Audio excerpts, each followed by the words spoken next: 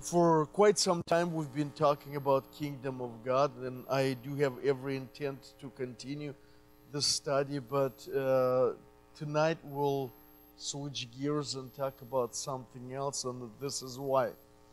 Um, Probably some or all of you know what's going to happen on 31st of this month, right? October 31st.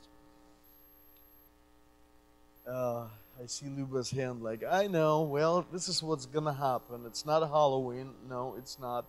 But October 31st of this year will hit 500-year mark since Reformation has begun.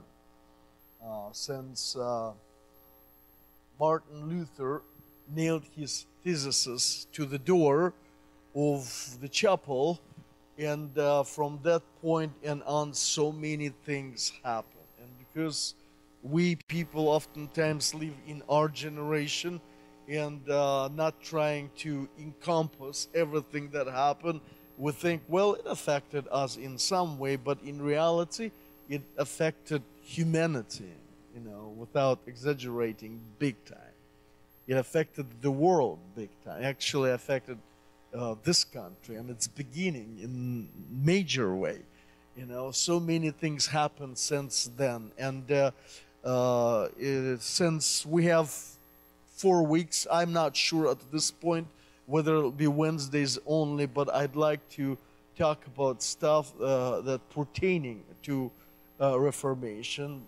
My approach is this: I want to talk about pros and cons of Reformation because I want to give fair evaluation, in my opinion, of course, subjective opinion, of what took place since. Because there were some great things that came with it and some stuff that is not that great. And today I'm going to talk about great stuff. So relax. We're going to talk about good things that came with Reformation. Next Wednesday, though, bring your patience with me because we'll be dealing with some stuff that we're not that proud of.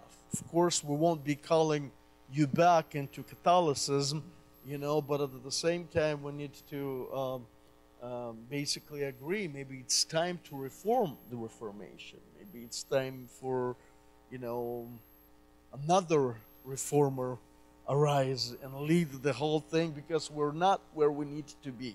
Lots of good things happen again, but some of the negative stuff happen. We'll talk about negativity next Wednesday. Maybe I shouldn't say it because attendance will be next to nothing, right? It'll be great, guys. Come next Wednesday. But today I'd like to talk about 5 things. I know there's much more than 5 things that came out of Reformation, but 5 things I'm appreciative of, 5 things I'm grateful for. And these 5 are following.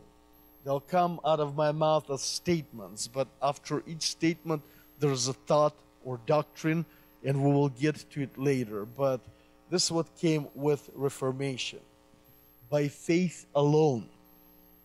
It was coined by Reformation because prior to it, you had to do certain works, penance, whatever the word is. You have to buy your loved ones out of purgatory, things like this. With Reformation, it was changed. Faith alone saves us. By faith alone, one can be justified. Okay?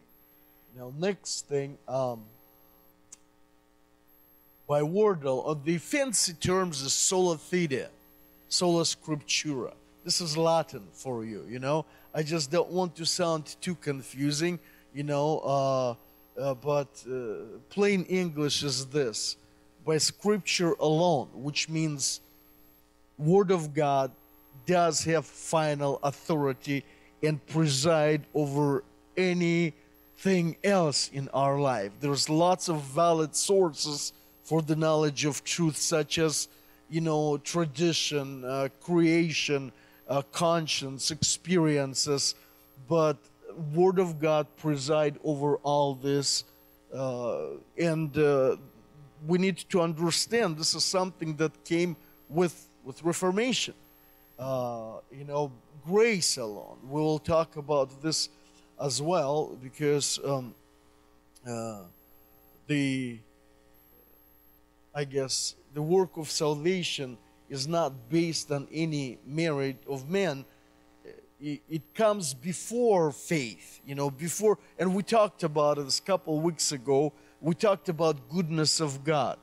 You know, it is goodness of God that leads us to repentance. So before we even believe, before we even repent, it all starts with God's goodness. He loved us when we were unlovable. So again, this came with Reformation, and then by Christ alone, you know, because there is, again, for us it may be, but what else? Of course, it's not by Leo or Zhenya, but if you will sneak peek into Russian Orthodox, Greek Orthodox, or Catholic Church, you'll find out they pray to all sorts of saints. You know, relics, icons, you know, Saint Anne, Saint Peter's. They have saints for everything. Vera, Nadia, and I went to Russia, and we went by a beautiful temple that they built called the Temple of the Birth of Christ. And next to it, a monument. And since lots of miners in this region, and actually this very building was built because somewhere in this area up to 90 miners died in one of the mines, and you know, they kind of built it as memorial, and they put a statue, and I don't remember what was her name, but basically she's protector of the miners, which means if you I think so, it's like you have to pray to this particular, if your husband is a miner or if your son is a miner, you don't go to Jesus, you go to this Barbara, you know, and you pray to her because it's her realm. She's protecting miners, supposedly. And there's lots of it in Catholic and Orthodox Church, and we need to understand by Christ alone. For you, like right now, it's like a no-brainer, but it was very revolutionary back in the day. And again, glory to God alone. The fifth one. The last two came kind of later, but first three, and we will just have general, you know, review of these things tonight, but maybe down the road we'll look at each one of these truths separately. So the final one, glory to God alone. Again, nobody else receives the glory. There is no mediator between God and man but Jesus Christ. You know, you don't have to go to a priest and get through him. I mean, we have Jesus appointed for some to be pastors, to be apostles, to guide people, but to guide them into this very reality. Like, you need to have personal relationship with Jesus Christ. We appeal to each other's wisdom, but there is no mediator but Jesus Christ. He's the only one that's there. Again, no other saint, you know, no angel, and final glory go to God alone. It's not like, well, thank you, Peter, thank you, Andrew, thank you, Thomas, thank you, whoever, who knows what, you know, Barbara. No, glory goes to God alone. So it's kind of brief scope of things that I would like to talk about. Again, there is more to be grateful for. More of the good things came out of Reformation, but time will not permit to go through all of it. But again, be ready, because sometime soon I'll unload lots of negative stuff came with it, and we need to deal with it. We need to deal with it. I'm not going to be talking about this stuff today, though. So, however, before we'll get into certain passages and all those things that I mentioned in the opening, I'd like to start with a little biography on Reformer himself. And I cannot guarantee it's accurate. I think most of it will be accurate, but I had no time to rehearse, read it again, I will encourage every one of you to study the life of this man. But Martin Luther was a German monk. Before he became a monk, he was studying to be an attorney. He studied the law. Actually, let me go even further, because he was born into family of a miner, talking about miners.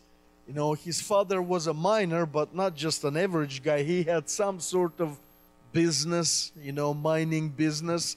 And since mining was a very difficult thing to do, he was hoping for better future for his son. He sent his son he gave him pretty good education. The young fellow was pretty bright, so he sent him to school, but all with an intent that he would, get a degree in the law.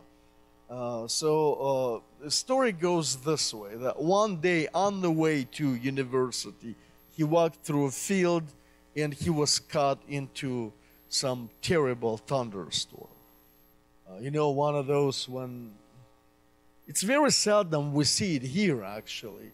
In other parts of the world, even though it does happen here, but some places, I remember leaving Ohio on the airplane, and as we're taking off, lightning bolts going not just vertically but horizontally as well, and they're all over the place. And I'm like, Lord, get me out of here quickly. What have I done? What went wrong? But I kind of understand what Martin Luther felt at the time when lightning bolts were landing nearby him. So he was all terrified, and he actually prayed to one of the saints and give a promise, if he will survive this, he will become a monk. So the storm quieted down miraculously. Dude was not killed, so he decided to follow up on his word. And of course, his parents, they were disappointed. They want him to become an attorney. They poured some money into it, but he basically followed. And some believe he probably meditated on this anyhow, because it can happen just like this. But we can't speculate in this area. Nevertheless, he became a monk, but with huge sense of guilt. Like, I'm never good enough for God. What else I can do for him to receive me? And we need to understand, back in that day, there is none of the doctrines that we're talking about right now. Actually, the situation is this. Like right now, I see almost everyone does have phone or Bible on the lap. Back in that day, you can't have it. Even if you do have it, it's in Latin. And even if you do have it in Latin, you're not permitted to read and to interpret, because of all previous heresies. Church has made decision out of good intention, like, since so many heresies coming out of it, let us take it out of the hands of the common man, and only clergies, those who are trained, will be interpreting it to people.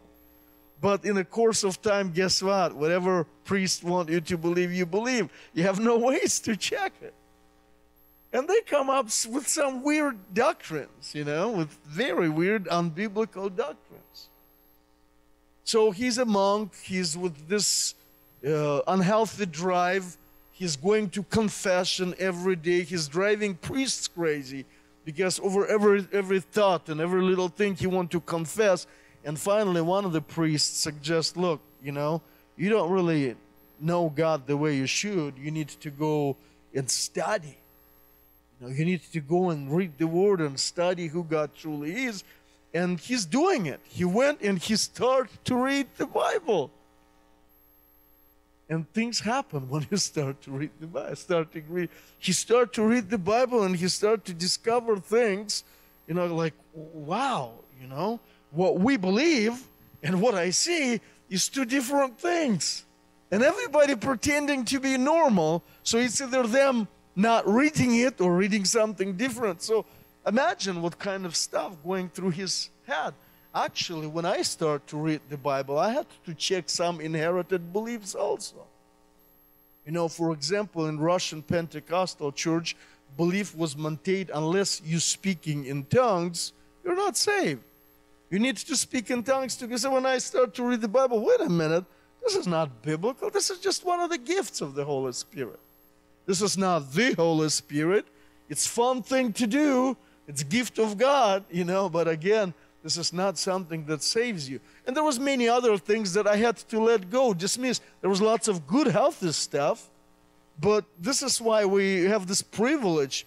You know, if you do have Bible, read it. If you don't have it, get it and read it. This is awesome. This is huge. People died for the very fact to have, you know, copy. Even in my parents' generation, copy was hard to obtain. So read your Bible. So this guy, he's reading Bible now. He's really into it, and he's finding a lot of things that contradict the current way of things. And he's writing 95 theses and nailing them to the door of the chapel in the city of Wittenberg, I believe. You know, there could be different way to pronounce it, but I think that's the city, you know. He nailed them to the door of the chapel. It's not very big chapel, but since you need to understand, like in this time, church everywhere in our civilized world is one church. There are some Greek Orthodox far, far away, some Russian Orthodox far, far away, but everywhere, like for people who don't travel, don't have internet, radio, TV, all that they know is Catholic Church. You can't go to Methodist or Lutheran or Pentecostal because you go to next church and they also Catholic and they answer to one authority. So if you do thing in one church, it goes all over the place. So he nailed this thesis and he wanted to debate these issues that he's not agreeing with. And his first intent, of course, not just, well, I'm going to start a new movement. I'm going to split the church. No, he's sincere. He wants to like challenge somebody like, look, if I'm wrong, prove me wrong. But if I'm right, why do we practice all this stuff? You know, and he nailed it there. But instead of like, okay, let's talk about it. Let's debate. Let's have dialogue. It was, who do you think you are? You challenging beliefs of the mother church that was around for 1,500 years.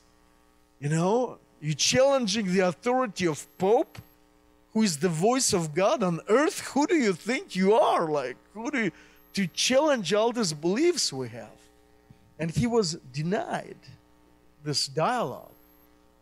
You know, I think if they would know what it will result in, they probably would talk to the fellow, because even now they recognize Martin Luther as a push within the Catholic Church toward reviewing some of this stuff. You know, he was a catalyst for certain things to happen in Catholic Church as well, but at this time he wanted to debate and they just denying him and they basically telling him, shush. You know, I think just like in most conflicts of men, you know, like, let's talk. No, shut up. Who do you think you are? You know, we're not talking. And he made one attempt, another attempt. Nobody want to talk to him. But meanwhile, he's getting audience. Meanwhile, he's getting listeners. He's talking to them. Look, guys, this is what actually written. He's writing essays and stuff like this. So you basically can't hide this problem anymore. And now, Pope declaring him as wild boar who's ruining, you know, garden, Lord's garden or something, you know, and excommunicating him from the church. But this guy already gained the momentum. He does have quite a bit of followers in his region. So they're trying to lure him out of the region, you know, that's supposed to believe he had to go to Rome somewhere to give an account for what he believes. But I suppose he had some friends in high places. So somebody who was looking after him rearranged it and made it so it would be somewhere locally. The whole like listening to his case. So when he showed up, again, he was expecting that at this time they will discuss scripture with him. But when he showed up, all these noble people, magistrates and priests and, fancy dresses, gold, all this kind of stuff, and he shows up to talk to them and they're like, recant, or else. And he's cornered, like, what do I do? Because he believed this to be true, and this high official's telling him, recant. So he's asking for 24 hours. He said, give me 24 hours to think about this. They give him 24 hours thinking, guy is scared. He'll come back, recant, problem is solved. We're going to burn his books and, no more. He comes back, and I cannot say it word for word, but he basically says, unless you prove me from the scripture that I am wrong, my conscience do not allow me to recant. So I think right there, this guy in his mind already presenting sola scriptura, by scripture alone. Like, if you want to prove me wrong, but by not the words of pope or magistrate, but show me in the scripture where I do error, then I will. But until then, I will not recant. Of course, everybody is angry, like, oh, they want to, and they basically declare him outlaw, which means anybody could kill him and nothing, it's like killing an animal. He's not citizen, he's an outlaw, and so his life is in jeopardy because there's lots of haters, there's some supporters, so some kind of high rank prince snatching him and placing him into one of his castles, where for next, years or months, he's working on translating New Testament from Latin to German. You see, this guy, was some sort of Apostle Paul in his day and time. Because remember how Apostle Paul challenged all existing system and starts to preach grace, and he actually started to speak against those who upheld the law. But now, in the course of time, all of the work of Apostle Paul is hidden. Church is corrupt. I'm sure there are sincere people here or there, and this guy is starting all over again, but against this huge, I'm hesitant to say monster, I don't want to badmouth, but in a sense, it's just huge, and he's coming against it all by himself. We need to know there was some before him. They have not succeeded, though. I also know evangelical movements or Protestant movements, like over in Russia. We had movements of our own, but they were all suppressed. Even Protestants of Russia, over evangelicals of Russia and Ukraine, the movement came from the West to us. Because I've read some of the history, everyone or everything that ever, tried, because in Russia they were so want to unify around one religion that everything will be suppressed harshly. But same thing was in Roman Empire, same thing. They want to suppress it, but at this time it's like little too late.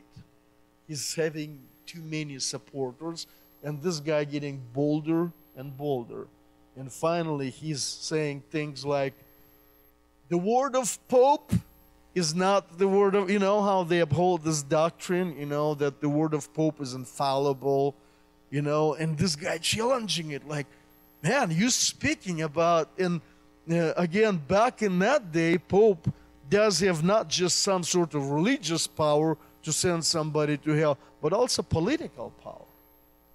Nobody talked about separation between church and state back then. So they can reach you, they can get you, and this guy just goes, after all this stuff. See, this is what we need to understand. The conflict that we need to come to grips with. I have to go like back into history again, all the way to the Garden of Eden, guys. Okay, we spent a lot of time there lately. Let's go there once again.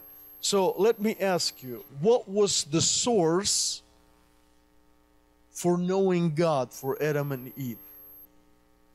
What was the source? God Himself, personal relationship, right? There was no Torah, nothing written, so the ultimate source or primary source for knowing God was relationship with God. But then they commit sin, they're kicked out of the garden, and now they have children, and it seems like their children also have relationship with God. They sacrifice to God, but at the same time they have parents to tell them story. This is how it all happened. So all of a sudden there was two sources: tradition, passing down some of the experiences, and personal experience. Not everybody was privileged to get personal experience. Not everybody in the history of mankind, had this privilege to speak to God as Enoch did, for example, or Noah, but there was tradition. The truth was passed down from generation to generation, from mouth to mouth. But then, when it comes to Moses, and Moses goes to the top of the mountain, and God giving to him 10 commandments and written scripture, guess what happened? God Himself switching authority from personal experience or tradition to written word. Are you following me? To the degree that He said, even if prophet, and you can find this in Deuteronomy chapter 13, I believe, if there will be a prophet or dreamer of dreams who will rise among you, and he will perform sign or wonder, and say, let us go and serve some other gods, or let us do this, let us do that, which I have not commanded, let him be stoned. So all of a sudden, God Himself saying right now, all the signs, wonders, prophecies, if they do not match with the written word, kill the guy. So things do change right now. And for years, the source for knowing God, Torah. They have to compare everything that they see, like whether it's aligning with what they have. But this Torah or Tanakh, whatever they had in the day, also said, well, actually Torah, Moses himself said that God will raise a prophet like me. To him you should listen, pointing to Jesus Christ. So when Jesus comes to the scene, and He does have followers who recognize Him as Messiah, then He's becoming ultimate source for truth. The written word is still of value, but it speaks of Him, and it says when He arrives, you listen to Him, and He's saying lots of new things. But nevertheless, disciples are bound by the fact He is Messiah.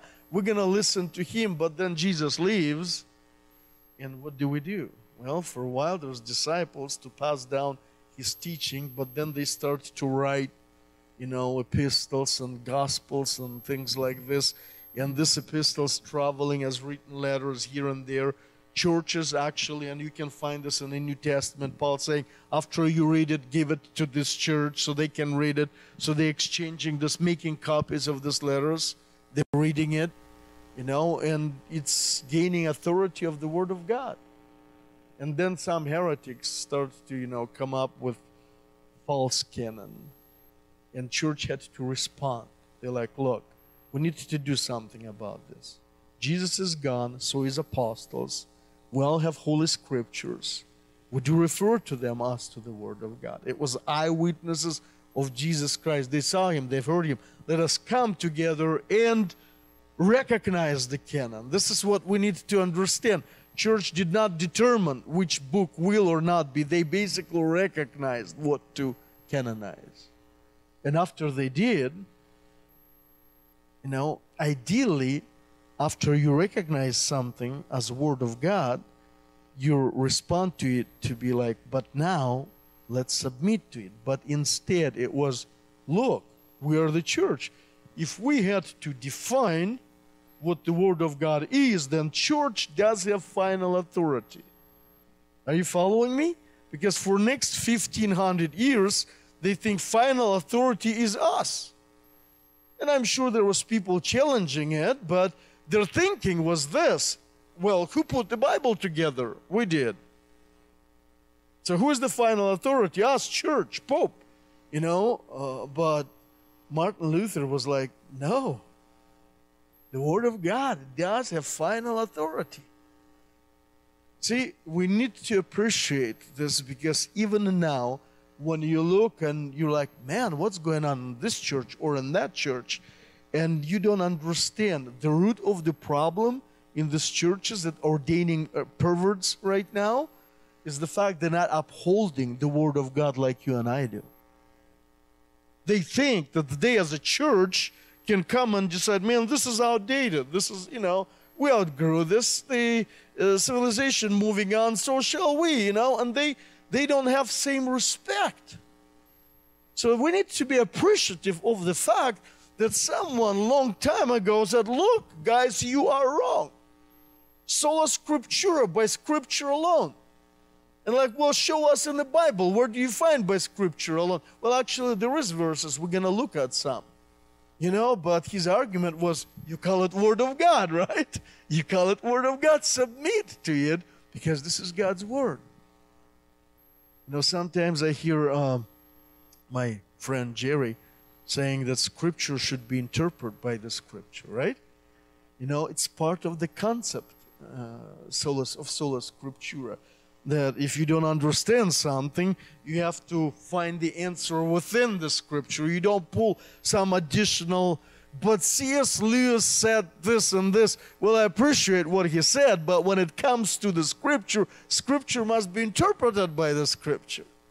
See, by Scripture alone, by the Word of God alone.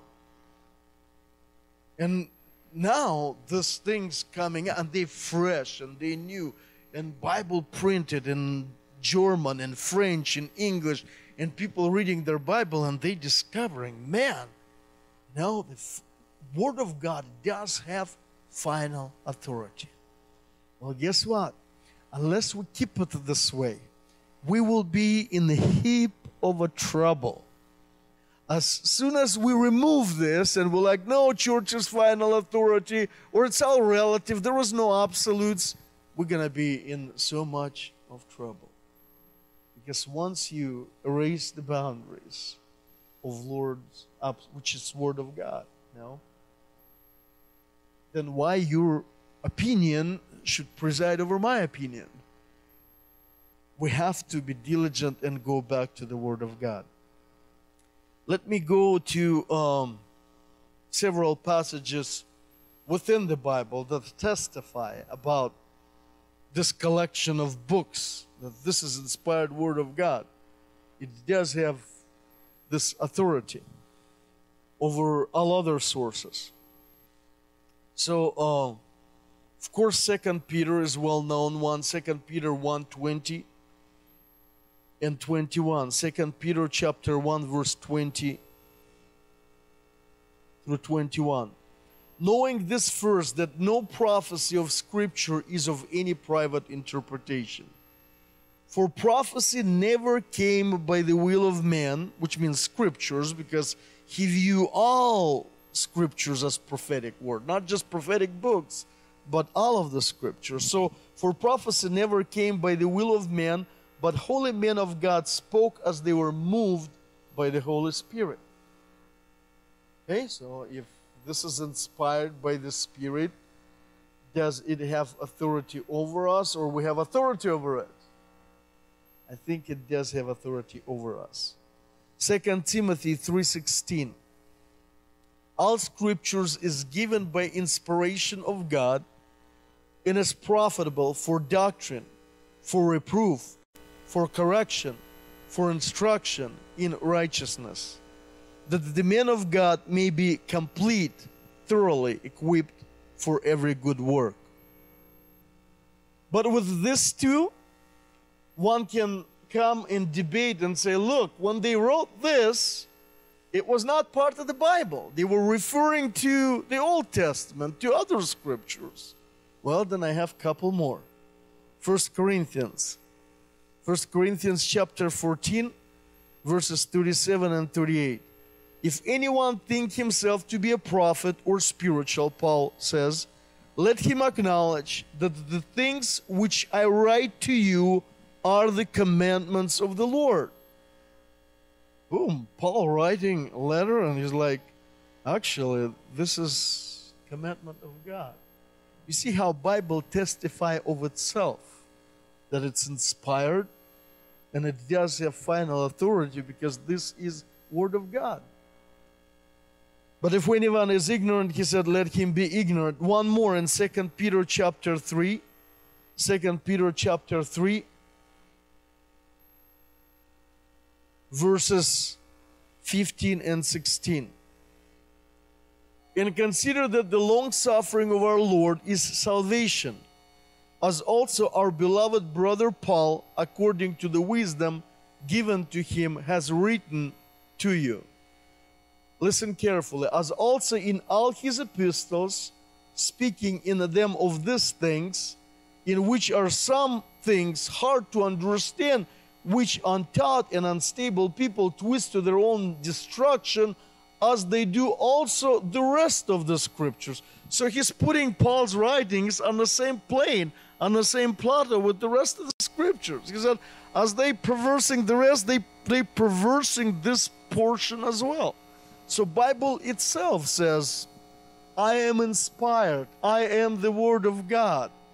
Therefore, no man, no priest, no pope should have authority over it.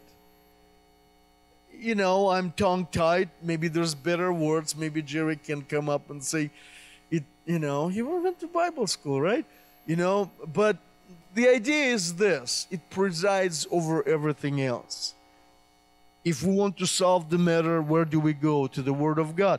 I know even there we can disagree on things, but if we are sincere, if we don't seek our own, but the will of God, I bet we will agree on things. This is why you go halfway across the world and finding like-minded people, because instead of reigning and ruling over the world and using it for its own gain, they submitting to it, saying, by Scripture alone, by the Word alone. So far, I guess we covered only 1 out of 5. Shall we continue, or how did we do? 8:15. Let's do one more. Quickly. And we'll dismiss this gathering, and we'll come back and look at other stuff. But the next one is in line is by faith alone. We talked by Scripture alone, but now, and I already made some comments about this, but this is what we need to understand. In the course of time, when Bible was not available to common men, some strange doctrines came into existence. Doctrine of purgatory, over infallibility of the Pope's word, of works. Then what was the word? Indulgences. You can, whenever the coin ring, the soul spring, there was saying, they would come with offering back. It's still happening, guys. I'm talking to my Orthodox friends. We go to Kyrgyzstan and they're bringing dead bones of one of the saints. And the whole, Orthodox world in awe. I'm like, guys, this is fundraising. They're ripping you off.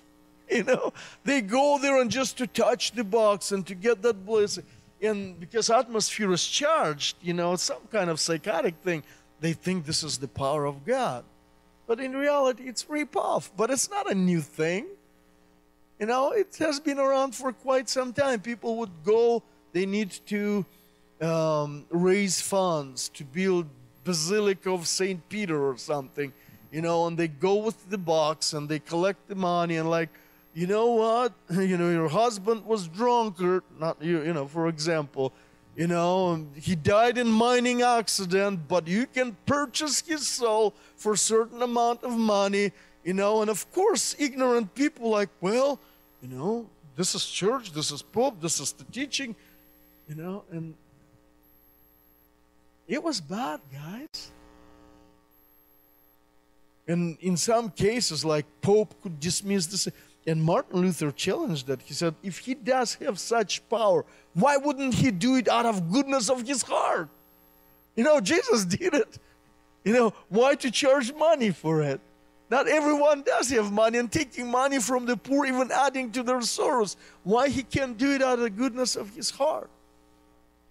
Oh, lots of people hated that guy. Because this is the source of your income, of your good living. We need to understand lots of corrupt people, on the top, it was corrupt throughout. I'm sure there was sincere people here and there.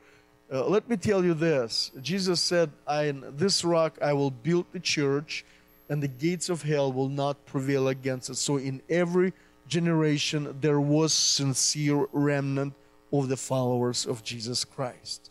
But as institution, church was corrupted. And he challenged this belief saying, by faith alone. You read Romans chapter 1, 2, 3, right? Paul writes how Jewish people, and there is the law. They have law. There are covenants. They have covenants. They have prophets. Prophets are theirs. Patriarchs are theirs. But Gentiles, they don't have law, they don't have covenants, they don't have any of this. But Paul said, look, these guys have no boast, because justification comes not through the works of the law, but through faith. Can we pull out Romans chapter 3 toward the end of the chapter?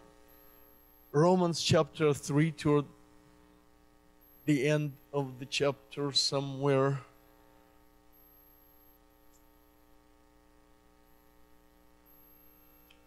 (27) Mike says, oh yes, where is boasting then? It is excluded by what law of works? No, but by the law of faith. And next verse, please.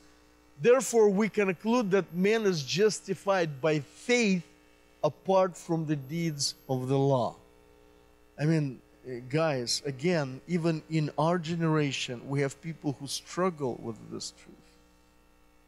Actually, the way we were brought up, there was not too much of doctrinal things. It was more about holy living, which we should, guys, but holy living should proceed from new birth. Holy living does not guarantee new birth. You understand what I'm saying? You get born first, you become a new creation to bear new fruit. But it's like, man, I need to bear a good fruit to become born. It doesn't happen that way. But at the same time, look, because some of us, I'm not going to point my finger at anybody here, but, everything you did is church. Like my relatives. They never left the church. They went to all of the youth meetings, church meetings, and, just like great record, no blemish. But no one can brag and say, I earned my way into the heaven.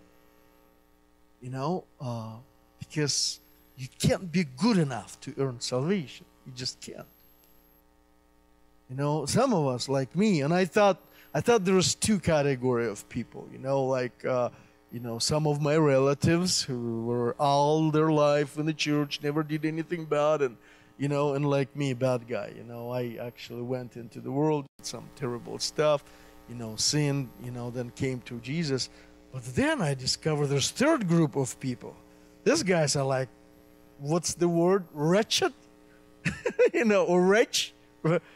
Amazing grace, how sweet that saved the wretch. These guys, like, they invent evil. They're not just like doing evil, but I think evil itself, like, oh, man, look what they do, I'm not saying, oh, now I'm a good guy all of a sudden. What I'm saying, you can't get too far enough that Christ cannot save you. But at the same time, you can't be good enough that this works of yours can gain you salvation. It's all by faith into Jesus Christ. It's thief on the cross and Nicodemus. It's Josephus or Joseph of Arimathea and tax collector Levi. And these guys come from different walks of life, but they have one thing in common. They believed, and their faith counted to them as righteousness. See, again, for some of us, it would be like, well, we've heard that more than once. We understand. But think of these people back in the day. No, it's all about penance. It's all about doing things. It's all about punishing yourself, crawling on your knees to the crucifix, reading prayer so many times a day, throwing coin into the and you're never sure. This is what Muslims doing right now. You're never sure. You know, and then comes this guy and hey, I've read the Bible, and it's been there all this time, by faith alone. Ephesians chapter 2, verses 7 and 8. This one, every one of you should know by heart. We refer to this one often. Or probably 8 and 9. 8 and 9. For by grace you have been saved through faith, and that not of yourselves. It is the gift of God. Can somebody say amen? Not of works, lest anyone should boast. In verse 10, maybe, for full measure. For we are his workmanship, created in Christ Jesus for good works. See, where good works proceeding from, you become new creation. And then good works come as a testimony that you've been born again. Which God prepared beforehand that we should walk in them. So God actually beforehand prepared good works that you should walk in. So hallelujah. But I'm going to stop here. So, remember and be grateful for. I guess next Wednesday we'll be talking about some other stuff. We'll talk about negative stuff that came with Reformation later on. Jerry will teach on that. Yeah, but I think we have enough for today. So let us stand up. We'll pray.